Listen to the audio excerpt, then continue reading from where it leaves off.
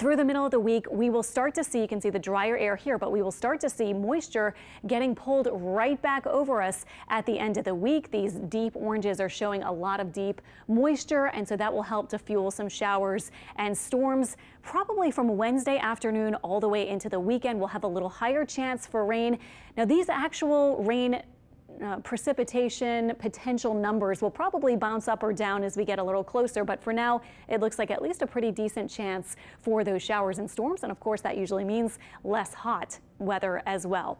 All right, in the tropics, done with that 93L, we have one wave highlighted from the National Hurricane Center with a low chance of development, but only briefly in the next few days as conditions will not be very conducive. You can see our Euro model spinning maybe the tiniest bit up, but then as it gets toward the Caribbean, we'll probably encounter again some hostile conditions and fizzle. There may be another wave following behind that, so wouldn't be surprised to see this briefly highlighted. But both of these waves, as you continue to track them, they just kind of fall apart, at least right now it looks like with the models. One thing we actually have going for us is generally some dry air and still some Saharan dust. So not the best conditions at this point, especially for those farther out waves to try to strengthen as they near the Caribbean and then beyond that. So we'll keep an eye out for everything. Of course, needless to say, we'll watch everything. We'll watch those showers and storms with that slug of moisture heading our